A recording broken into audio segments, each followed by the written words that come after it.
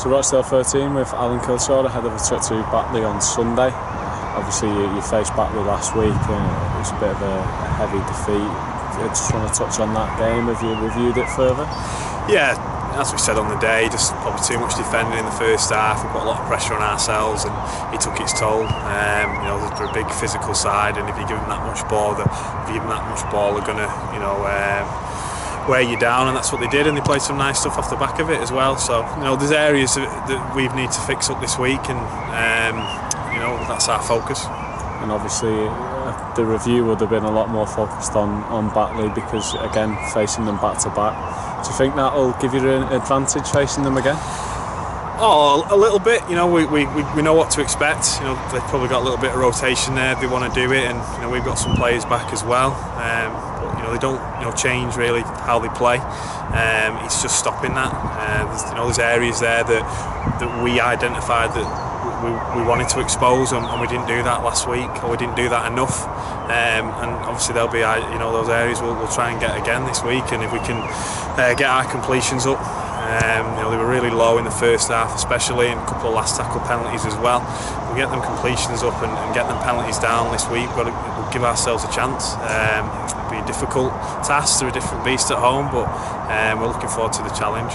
And obviously last time you visited Batley, what an afternoon to forget really. You led so convincingly, and then some controversial calls went against you to lose that late on. Is that in your mind at all going into the game on Sunday?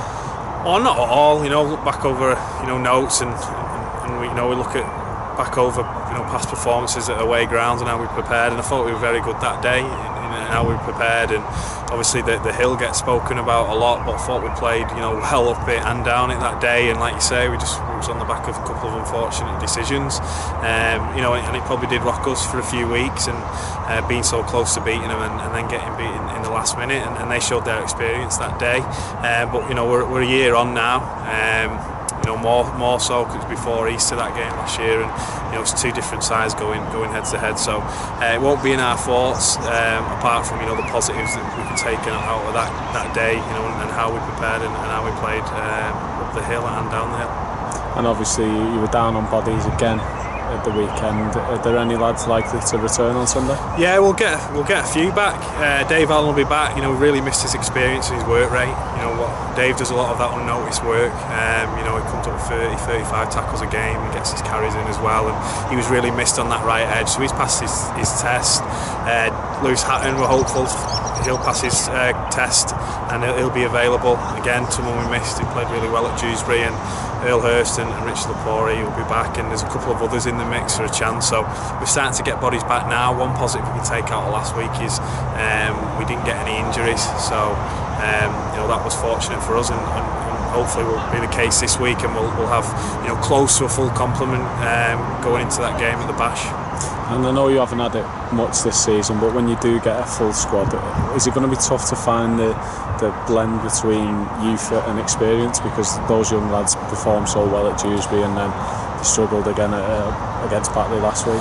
Yeah, I think obviously they need some experience around them. I think that was evident at Dewsbury, where Lee Mitchell and Gaz Middlehurst were really good for those young lads. So like you say, it's finding that balance, but we're always going to be consistent in how we pick the team. It goes off form and it goes off performance, how we train in the week, how we play, and if those guys are performing, those are guys who will select. It doesn't matter who you are or what status you've got, experience wise. If you're performing, you'll stay in the team, and that competition for place is returning. It's returning this week with players available. We're not just picking our 17 fit blokes this week and putting them out there. We've got some blokes to leave out, and it's a luxury we haven't had, and hopefully we're through the worst of that injury situation, and we'll start getting bodies back and have a full complement to go at.